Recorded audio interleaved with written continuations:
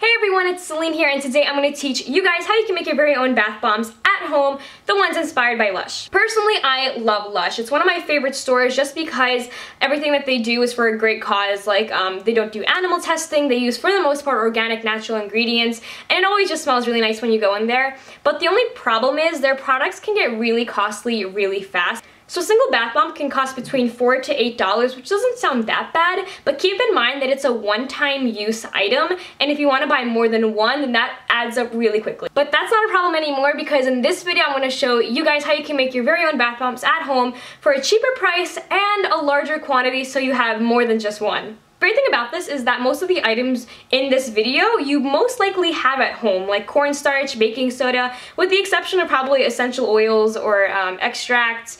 That's probably something you would have to get from the store, but either way, you can make so many bath bombs and whatever else you want to do with these items for such a cheaper price. I want to quickly thank Jess for showing me this recipe because I really do like this one the absolute best out of all the other ones that I've tried out. So without any further ado, let's get into the video. So here's what you will need. You will need some food dye just to add some color, so you can use whatever you want. And then after that, you're going to need coconut oil or coconut extract. You're going to need raspberry extract or a few essential oils, some cornstarch, as well as baking soda. So first, take your baking soda and pour that into 1 cup exactly, and then pour that into another cup so you can mix together half a cup of cornstarch.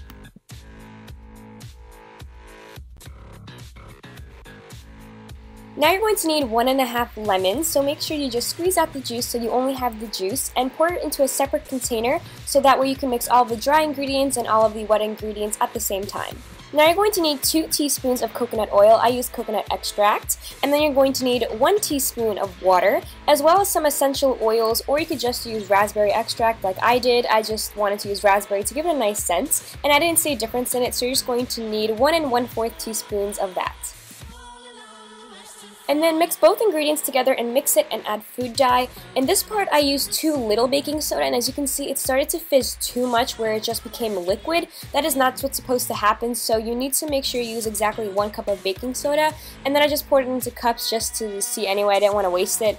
And it didn't turn out the way I planned, it didn't even really work. So I just wanted to show you what it looks like if you don't use enough baking soda, so that is not what you want to do. So if you did it correctly, you should pour the ingredients together and it lightly fizzes, and then it's going to turn into some kind of crumbling mixture, so that way if you were to hold it in your hand, it would just be like little tiny balls, I guess.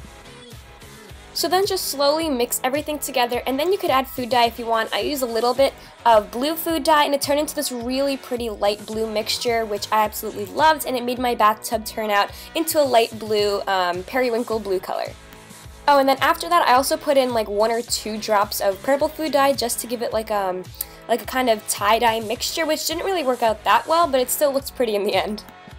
And then once you have your tray put out, try not to use metal like I did here. It turned out to be a little bit difficult to take the bath bombs out of it because it was metal and it was frozen. You're just going to gently pat down the bath bombs into these set design, and you're going to take a teaspoon and just kind of smooth it out if you want to make it look nicer. And those are the bath bombs. Make sure you put them in the freezer for at least 8 to 9 hours, I would say. I just left them overnight and it turned out wonderful. And then you're ready to use them in your bathtub. If you wanted to add something else to your bath bomb, you could always use 100% tea tree oil. I got this from Trader Joe's, and this helps to nourish the skin and does really great things for your body. And also, I just want to show you guys what a regular LUSH bath bomb looks like if you were to throw it in, and that's exactly what's going to happen when you use the bath bombs you made. Wrap for today's video. Thank you so much for watching. Make sure to send me pictures if you try the bath bombs out. These are such great gifts to give to friends, your family, or just for yourself. Also keep in mind that the recipe that I use makes for a lot of different bath bombs if you're using like a smaller tin size. And make sure to leave a nice comment down below, and I'll talk to you guys in my next video. Bye everyone!